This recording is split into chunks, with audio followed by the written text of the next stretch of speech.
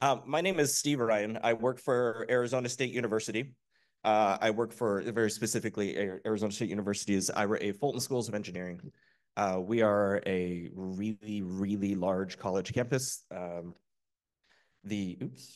do this here. Yeah, I started working for ASU Engineering in about 2016 as a developer force of one. ASU is primarily a Drupal forward campus. But ASU Engineering has a subset of websites that are built entirely in WordPress, and my job is to make sure that they're all functional, on brand, and do all the things that happen at central IT just within ASU Engineering. I work on a marketing communications team, and the most elegant way that I can say what I do is that I work for ASU Engineering. I'm an engineer for ASU Engineering, working with engineering faculty and staff to engineer other engineers. We just try to make sure that the products that we put forward are representative of the school and do all the things you guys are used to doing. I don't need to tell you what all that's about. More about where I work. We're the largest, most comprehensive engineering program in the United States. Scale and size is sort of appropriate, 31,000 students in fall of 2023. We have 25 undergraduate programs, 48 graduate programs, about 350 faculty within ASU Engineering doing every engineering discipline that you can think of, and probably some that I can't name because they are inventing it as we speak. So it is a very large and very comprehensive sort of place to work.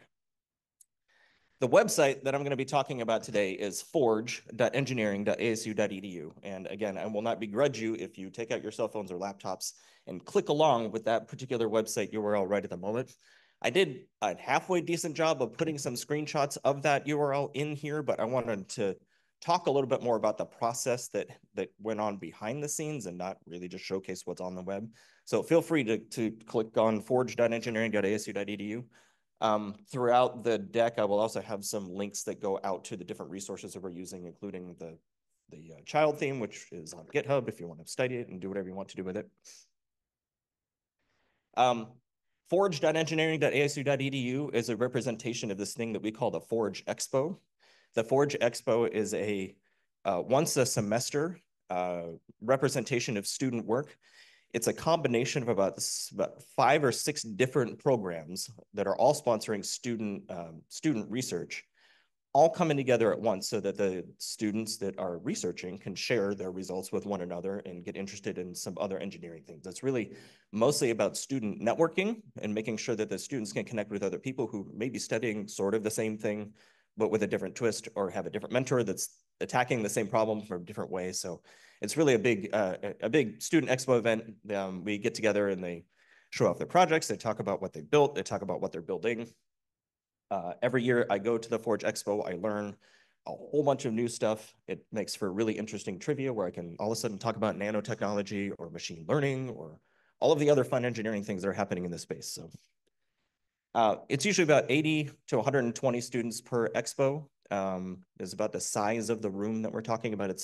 It usually takes up a space. It's about the size of this room plus the size of the sponsor room in the back, just full of people talking. So the reason that I wanted to bring this website, forge.engineering.asu.edu, to WPCampus is an example of what you can do with WordPress. It was really about student work and really the journey that we took to sort of get there. I will not say that forge.engineering was like an intentional website that we built. We're like, we're going to do this right now. That wasn't how this happened. It was more of a journey that we took with a print to digital conversion that just sort of grew organically into this crazy like representation of what is happening with student research on campus, which is really cool. So we learned a lot about it. It is one of our flagship projects that I show off to people at the university who don't really like WordPress, but as a representation of what WordPress can actually do if you do it right? If you're doing things in the right way. So to kind of detail and to dig into the context a little bit, I'm going to tell you a little bit about the data model that is running behind this, like kind of what that looks like. Also, maybe some tips and tricks about how to have a conversation with people about what that looks like. Some of the site features that we built into it, some of the things that we sort of bolted on to solve problems as we built this thing. How we adapted the website to overcome a couple of challenges that have happened in its lifetime. And then, kind of the benefits of of why we still put a whole bunch of effort and whole bunch of effort and energy into building this. Okay, so what you are looking at here is the sole representation of student work that happened in 2014. This was a print piece that our marketing and communication team put out in 2014 that represents all of the projects that happened at this particular symposium. It was about 64 pages or so that looked very much like this. Was sort of representative of the class of 2014, 2015, maybe. You can see how styles have changed, right? And the pages actually in this book kind of look like this. We kind of like it was a good record, right? Like if you did this presentation, if you did the symposium, if you were there presenting a work, you got your name and a synopsis of the thing that you presented along with like your graduation date. It was a good sort of piece to capture like your involvement in this particular process, right? But it's not the most engaging thing in the world, and it was really big. Like as the symposium grew, this publication grew from, like the 12 to 16 page range all the way out to like 64. And in the time frame that I'm going to talk about, we were actually debating an 85 page or 80, 86, it's whatever is evenly divisible by 4, 80 something pages of nothing but this, right? It looks like giant yearbook of people presenting projects, right? The lady on the screen is named Stephanie Maybe. She used to work for ASU Engineering. She now works for the University of Delaware. I think Vicky and Stephanie might also be listening. So hi, miss you guys both. I asked Stephanie for like an opinion about why we wanted to change the print publication from what you saw on the screen to what I'm about to show you. And her words actually helped write this whole thing. So really, the publication was a good keepsake for the student presenters and for Mr. Fulton, who's the endowment of our school and sponsored all of this to happen. But it didn't really do a good job of driving attendance at the event itself, right? They couldn't show it to somebody in advance and expect somebody to like engage in it real quick, right? And so it opened the door to doing something different with the print piece to like really move it from a place that was like from something that was more of a memento of what happened to actual information for like what was happening. Like that was the emphasis there. Information is more than a memento. So in 2017, this is what our print publication became. We dropped almost every bit of the formatting that you saw in those pages, and we did a whole lot of emphasis on producing better content. We put resources and time and energy into setting up lab photo shoots featuring students and student mentors and the projects that we're actually working on. Very action-oriented, great photography comes out of this event all the time. We, at the same time, took the information that was presented in that yearbook format down the columns, and now you see little tiny synopsises of people that are there, but you're noticing you're missing a whole lot of the details there, right? The profiles information is gone, their abstracts are gone. It has a record of them being there, but we don't know like sort of why. that all sort of disappeared when we changed the format. So there were some good things and bad things, right? Like we can all of a sudden spotlight a particular project. That's what happened to David here on the left. Like we went and took a good picture of him doing his actual research and really, captivating, engaging moment. Talks a little bit more about him in detail, but then, everybody else gets sort of a synopsis of what happened there. So when we made this conversion from print A to print B, right? I approached Stephanie and I said, hey, we're losing a bunch of the information that was in the print publication that might be important. I didn't want the information to just sort of go away. And it was, basically in danger, I guess, a little bit of sweeping it under the rug. Like it would have been a lot less work if we had just decided, yeah, we don't need any of that anymore. Like, I don't really care like what happened with each particular student's abstract. I don't really care what their impact statements are. I don't really care who mentored the projects. It doesn't really matter. Like, all of the student information can be like whatever we can put in that little blurb is all we're going to keep track of from that point forward. And it didn't make a ton of sense to me because I knew that at some point we might want to know about like what happened in the past. And I didn't want to lose the information, right? So I stepped up, I approached Stephanie, I said, hey, let's try to make a website that had at least all of the information that was in previous print publication and do something fun with it. So that was the synopsis of that. It was more like a, hey, let's grab this moment. Let's see if we can throw something together. It really was like a 3-week project in its initial form. So I took CSV files, I jumped everything together and kind of jumped on the project and dropped everything and made something happen, right? So when we were doing the development, this is WordPress entering the picture now, I knew that we needed to do 4 things. One of them was data retention, just keep the depth of the profile and project information that we had in print, keep it going on the web. That's where it made the most sense. There's no, cost of printing additional things. We also had an opportunity to do something fun with the timing of everything. So the print publication was a good map of what had happened in like one space of time. Excuse me.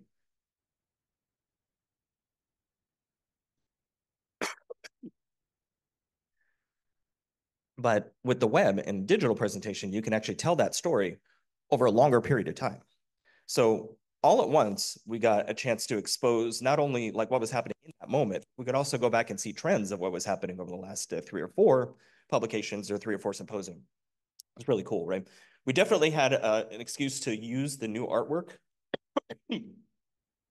on our website as well as in print. Like all of those beautiful pictures that we were suddenly taking and spending a lot of time to curate, I wanted to make sure that our website actually had those information in it. And then the responsibilities to like curate all of that information fell on like one person. Like it was one person's job to like go out and grab all the headshots of all the students, to like proofread all the abstracts, to like deal with the impact statements, to make sure that everybody was in alphabetical order, that their names were right, that their graduation dates were right. And by putting a lot of this into WordPress and exposing a lot of it digitally, wow, excuse me.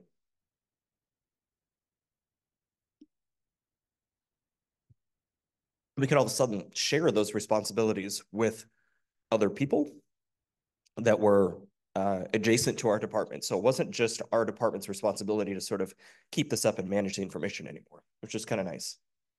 All right. So time to WordPress all the things. There's also time to cough drop all the things. So hang on a second. It's, I'm from Arizona and they have this thing here that's like green and it's like really big, shades you from the rain. And they have this stuff called grass and flowers. We don't have any of that like where I'm from. So it's dirt and like dust and rocks and cactus, but none of this like allergy stuff. So yeah, sorry about all that. If you hear me clicking into the microphone, that's the cough drop. I'm sorry. All right, so time to WordPress all the things, right? This is the primary reason why I wanted to bring this forward to everybody's attention now, was to talk about this particular trap. And this is for a very non-technical kind of an audience, but when you are doing WordPress at the, I won't call it the proper level, right? Because there's a lot of different use cases for WordPress, but when you're using WordPress for this kind of curated content, it really, really behooves you to take a step back from the 2 default content types that come with WordPress and to ask yourself questions about, what is my content? Like, what kind of things do I want to put in this website? And how do I make WordPress do that, right? That is the trap of the default WordPress content types. There are 2. Does anyone remember what they're called? You'd say, you're all WordPress people. What are they called? Posts and pages, right? So if I'm looking at the entry for Joe Carpenter there on the right, and I start breaking down those different things, I'm like, okay, well, clearly this is not a page, right? Like Joe Carpenter's information here is not a page. So if there's only 2 in WordPress, it's got to be what? It's got to be a post, right? But then you start like looking at that and be like, well, how do I capture like the hometown for Joe, or like his degree, or like how do I separate the abstract from the impact statement, which comes later on the page? How do I get WordPress to like do those things? And the answer, of course, is do some development, make sure that we can extend WordPress to that. But the key takeaway here is to actually do that work, right? Don't just assume that the content that you want to put online will meet the existing model for WordPress. Understand that WordPress at its core is extendable and really easily extendable. Like the tools and bits and pieces that I'll detail out here in just a second are exposed with some pretty easy to use code, and actually some no code solutions are out there too to do all of this basically, that makes all of this kind of data modeling stuff easy to do and an easy conversation to have with somebody that does WordPress development. So my background, I'm not a software engineer by trade. I do technical things, but I'm like an English major. I started doing I started doing WordPress as a 911 dispatcher for the City of Phoenix Fire Department. I learned to code on night shift to keep myself awake, turned it into like a full-time job at some point. So that is my background and I can do this. So if I can do it, I think you can too. Like I said, it's not super complicated. But you do have to think about things in terms of like a model, right? You have to actually take the time to understand, okay, what is it that I want to build and how do I want to represent it on the web? This was not that conversation. The conversation that we had was like a crazy whiteboard, like lines and arrows. It looked like the football team, was running a screen and it's crazy. And then when we kind of got down to it and simplified everything, that's what we wanted to build right there. So there's two bits and pieces in the Forge website. There's a custom post type called a project and a custom post type called a participant. And those are the two entities that make up what is happening with our thing, right? There's a place to put the demographic data, the profile image, social media links, things like degree programs and graduation dates. And there's a relationship between that and the projects that this person has produced. And the reason that that relationship is important is because of the way that the event was structured, right? The same person could have more than one project represented in different semesters over the course of time. So they could do a project for one program, come back in 2 semesters and present another project with a different mentor, the same person. So we wanted a way to sort of connect them together. So when you're doing that, so the stuff in the box is the actual things that we want to build. The stuff below the box are all the terms that we wanted to use to describe that thing. And when you start having that conversation with a developer, with a WordPress person in your life, right, they will start sort of giving you like the indication of what these things are called in WordPress. And again, this is not new to developers, probably not even new to most of the people in the room. I give this presentation also to people that don't know WordPress at all. So just be like, hey, there's a way to extend that. But just by show of hands, this is familiar territory to most of you guys? Yeah, okay, good. So I won't dwell on what this is too much, but just to say that these things have been around for a long time. They're not going anywhere anytime soon.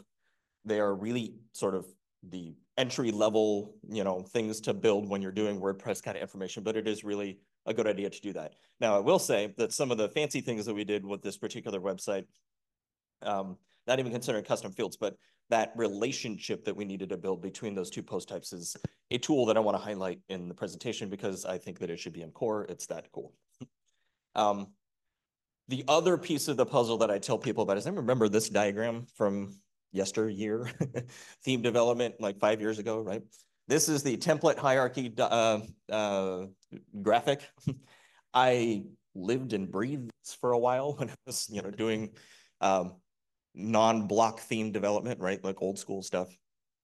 I dropped this into the presentation here too, not to say that you have to memorize this or even know about it or even know that it had this at one point.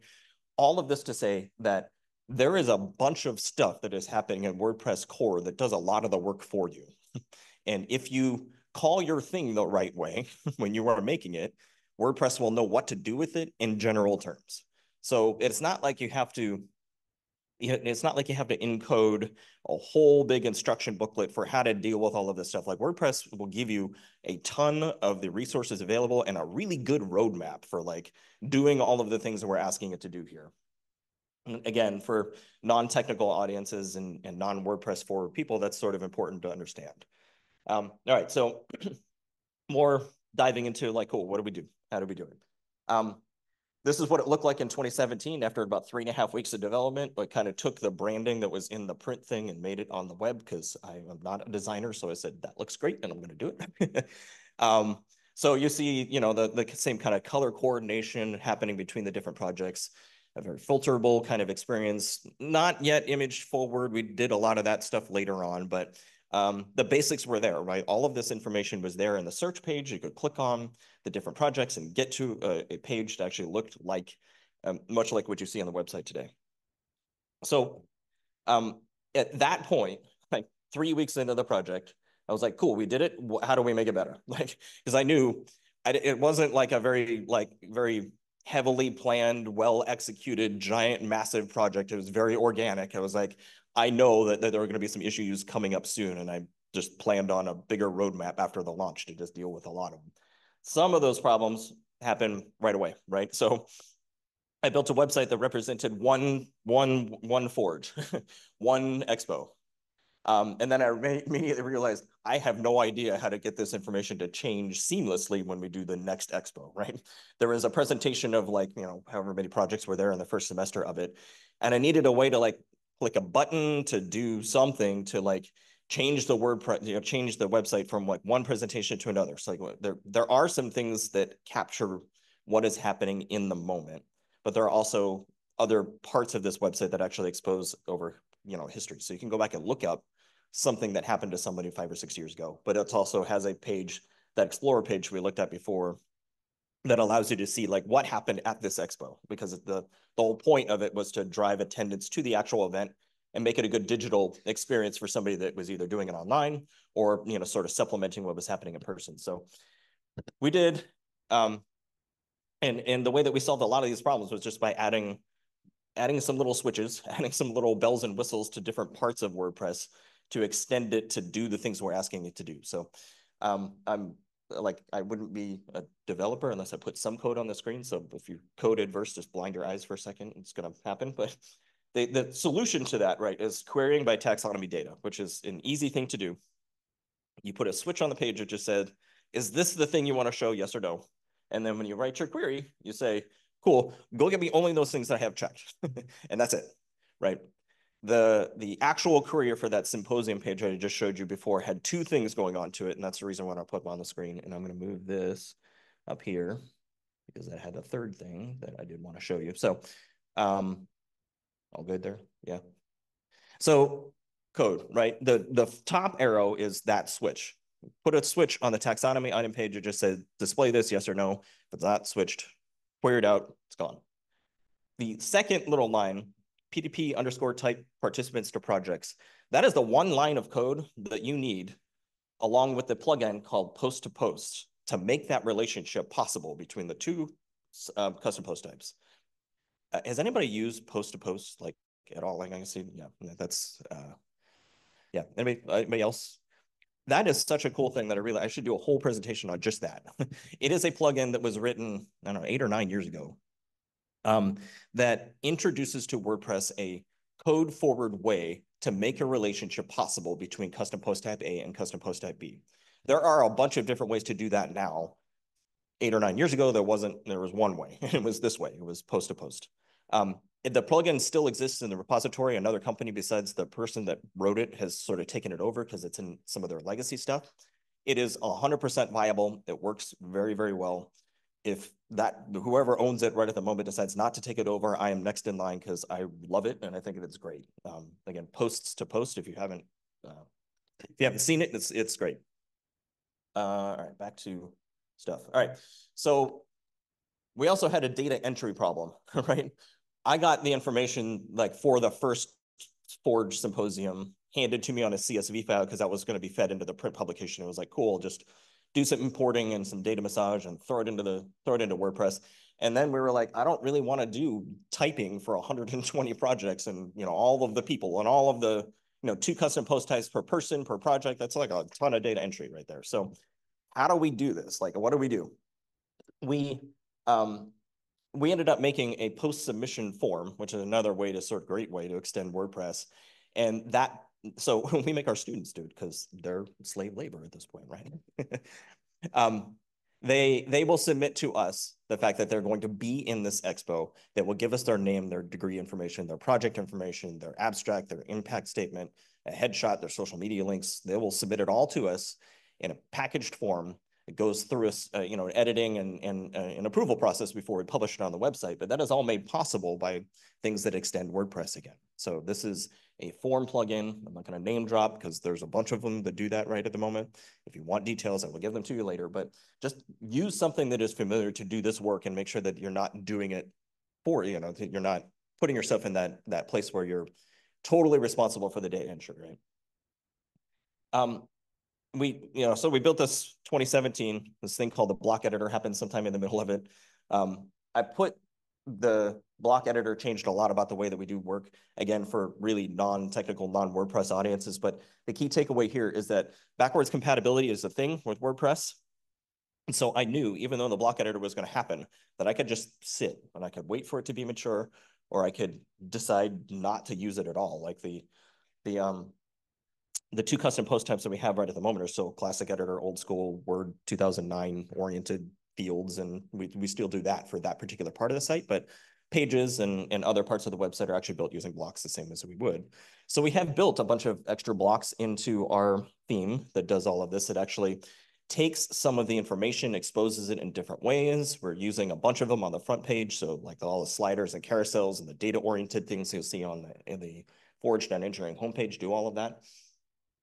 I wanted to bring up that I knew that it would work. I knew that we had time. I knew that I didn't have to do it right away. I also did a whole thing. So tips and tricks for about using advanced custom fields blocks. A lot of the blocks that I featured in that talk that happened earlier this year in Phoenix came right from this project. So more detail if you're interested in learning how to use ACF to do some fun things. Plug in for me. All right, so the other thing that happened, like the block editor happened and we dealt with it. The other thing that happened over that course of time was COVID, right? We had to transition our website away from like a tool that we use to sort of supplement the event to the actual event. Like the Forge website was engineered well enough where we added a few more bells and whistles to it, like the little display conference link thing you see at the side. And in a very similar way, we're able to toggle on and off a big set of links that exposed sets of Zoom windows and Zoom, oriented discussion groups and things like that to completely make this website go from like a supplement to an in-person event to the actual event. Like there were buttons that we were able to put on here and like join the event at this time, and promoted it that way for as long as we needed to for that. It happened again, like quick development cycles. That's the takeaway. The key takeaway to talking about that is really WordPress, again, can do a lot of this work very quickly. You don't have to spend a lot of time and energy. You can sort of dance your way around problems as a developer. It's actually kind of cool that you can, that the tools exist in that space. So, and then the artwork, eventually made its way into what we built for the website. Featured students got their portraits taken, and we exposed a lot of them on the front page. We also started doing a lot more work with the faculty mentors and like the relationships between the students and the faculty like happen on the site. So you see a lot of good writing, a lot of good interviews, questions and answers about the projects, about the different subjects that are being taught. And again, it's more custom blocks, it's more post-meta. We sort of bolted on some features as we kind of got more ideas about, hey, let's do this, hey, let's do that. But again, the key takeaway is it's extendable and you can do it at a very low cost. It's not like super, I guess the real key takeaway is it is okay to approach a project that does this in its scope without having a formal plan or a formal footprint in front of you at the time that you do it. And I think as a developer, that was a really powerful realization and be like, hey, okay, I know that I could take 70% of the information and I'll figure out the rest along the way. We tell good stories about our faculty and move on. All right, so conclusions, right? I wanted to bring this forward again, forge.engineering.asu.edu. If you're looking at it, like great. If you want to look at it later, I will totally go more in depth, but why? Like at the end of the day, I stepped forward and I said, let's do this whole digital thing. Let's not lose the information.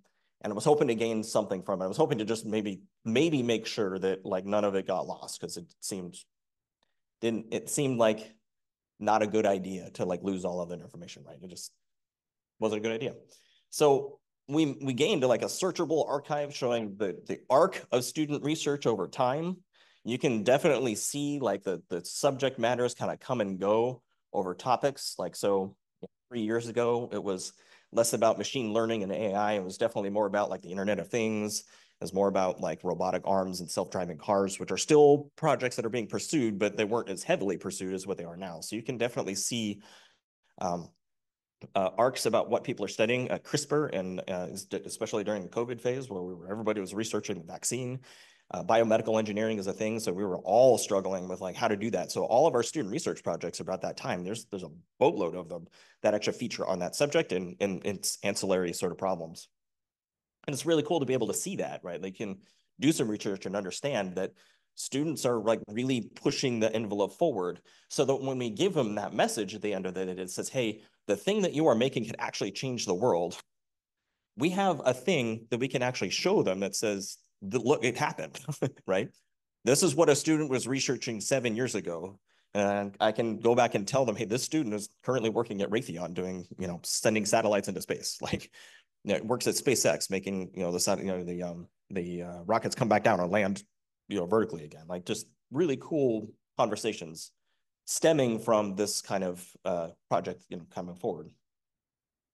And again, it's also a proof of concept within ASU, a non-WordPress forward university, that WordPress can actually do all of this. Like it is a good tool to use to actually put this stuff together. As long as you're using it right and doing the things that we talked about before, it's fine. So extendability, reliability, developer friendly, and don't get caught in that default content trap in the beginning. Like that's the one key advice. Like if you are approaching this project in the right way, just make sure to have that data model in your hand. All right. That was quick, a lot. Do we have questions about what we have? Melissa, go ahead. Yeah.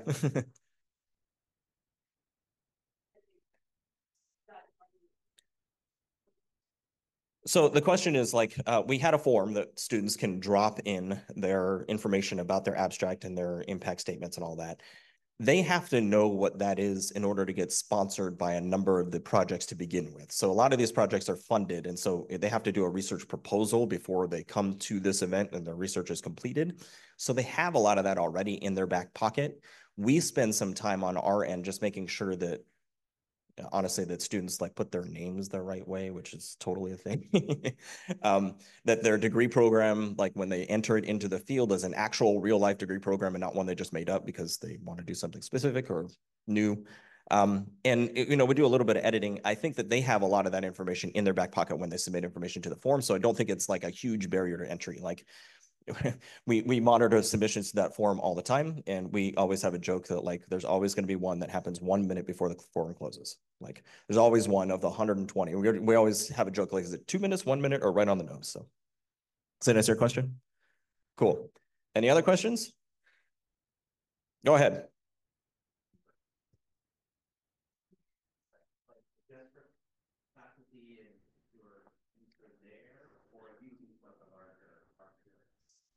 Good question. So the two questions. One, who's the intended audience of the site, right? Um, and then two, do we use the website for other bigger marketing purposes within ASU engineering? Did I get that right? So the answer is like everybody and yes, like a very short answer. The intended audience of our website is the general public. We do want to make sure that this information does get exposed to people who are curious about ASU engineering and about what we do. It is a resource that we point to a lot, but we don't go like a ton. We don't do like marketing campaigns against it. We do a lot of social media to promote the fact that the event is happening. So a lot of these images that you saw up here, all the fancy ones where students are engaged with their work or their mentors are doing something with them. We have a ton of artwork and a ton, like a big, long trajectory of social media stuff that happens with promoting this event and making sure that it's there. And of course, it does a really good job of telling that story about ASU engineering and who we are and why we do it. So I would say that there is a marketing purpose, but it's not like we're making it's not like we built it to say this would be a really good marketing tool, right? The purpose of it is to just preserve the information. And it happened that we invested a lot of time and energy as it grew organically into this thing that is a good marketing tool, in addition to telling good stories and all of the other stuff that it does.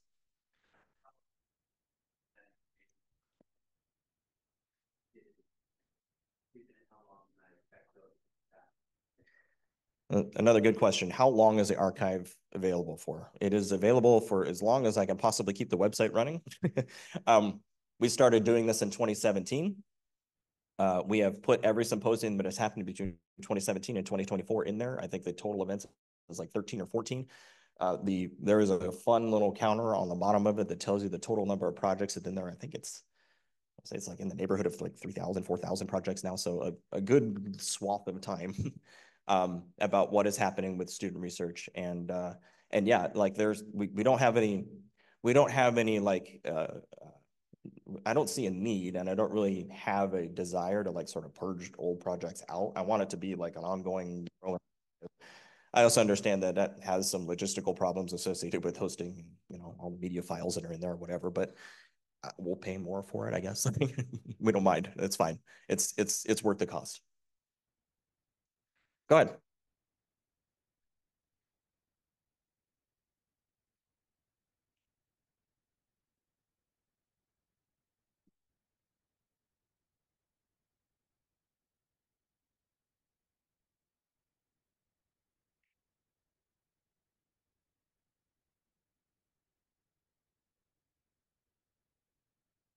For sure. So that question was mostly, reiteration of something that I said before about who the intended audience was, and really making sure that I acknowledge the fact that there are other audiences besides just a general public, one of which you mentioned. Definitely, we have had opportunities to have industry in particular come in and sponsor a bunch of different projects that are related to their research in particular, like with Arizona and a bunch of other states chasing all of the microchip money that is coming down the pipeline from the national government right at the moment. We've had a bunch of semiconductor people that have come in and sponsored projects. We've also, like in the COVID days when biomedical research was a thing, we had a bunch of sponsored projects then that were in that particular space. So yes, definitely a good connection with industry saying, hey, we're building a pipeline for you. We're building engineers that know all of these things already coming out. Like, we want you to be involved so that the things that they are working on when they're in school match the things that they're going to work on when they're leaving school, right? That we want to make that transition for our students as seamless as we can between, what's possible and what is actually being done on the real world. So yeah, go ahead. Mm-hmm.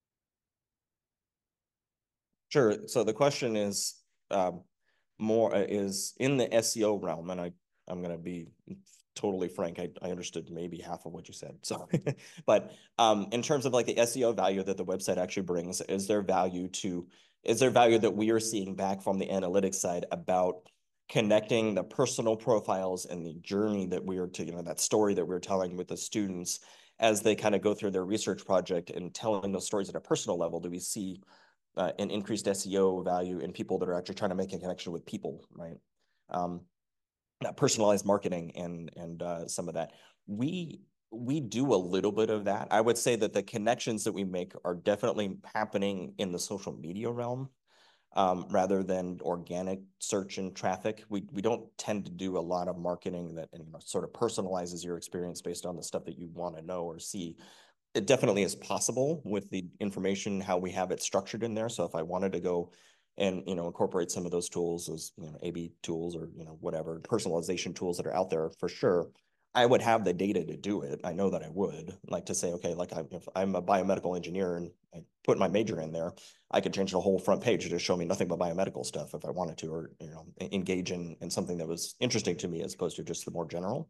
We haven't done a lot of that. We want to be fair to everybody, like, sort of, but also we like the exposure of all of the different things of engineering because of the interrelatedness and the interconnection between the different students and the projects that are doing. That's kind of the point of the symposium, right? We get all of the people together in the same room at the same time to not only like tell us about their project. Like, I learn a ton just by walking in the door. I feel dumb walking in the door because they're just researching so many things that are so in depth, right? But at the same time, they get a chance to talk to each other, and they get a chance to understand that the thing that they're doing with the machine learning and artificial intelligence over here is going to drive what is happening with self-driving cars, or it's going to drive what's happening in different places.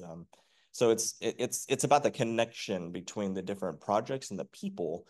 And that's why we like the sort of overall exposure of the website to just sort of tell everybody a little bit of about everything. Like, but to answer your question, yes, we could go there if we needed to. You got a question? Yes.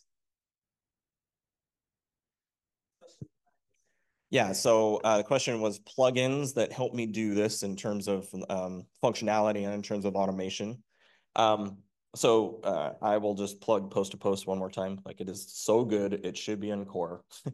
There needs to be a way in core to actually make that relationship happen at its fundamental level, because otherwise you have to do that yourself.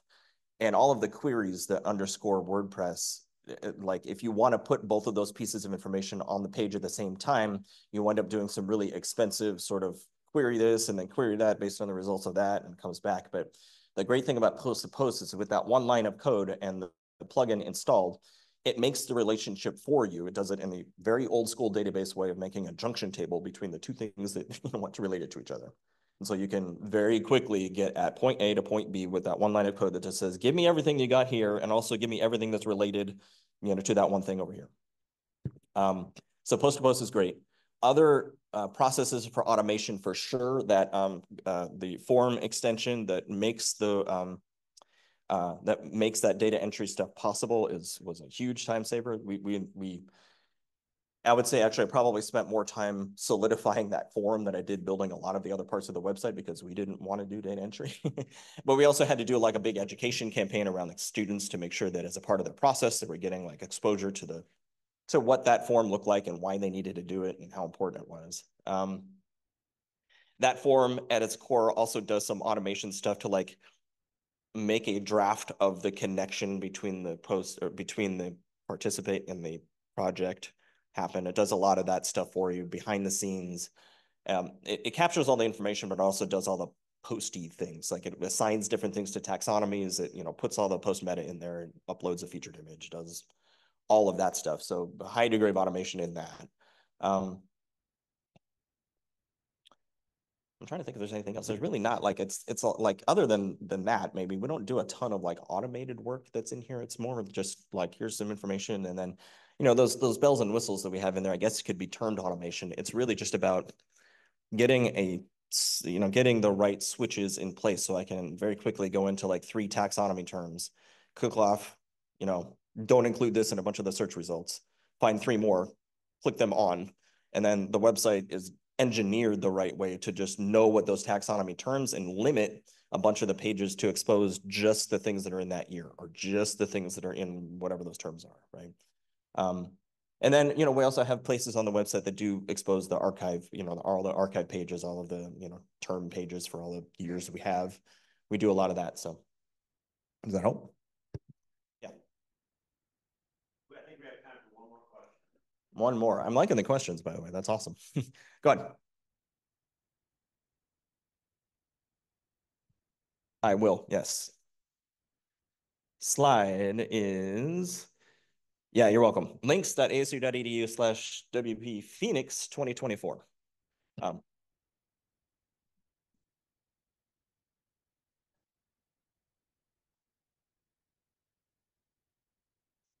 Uh, so the question, so one was put that slide on the screen.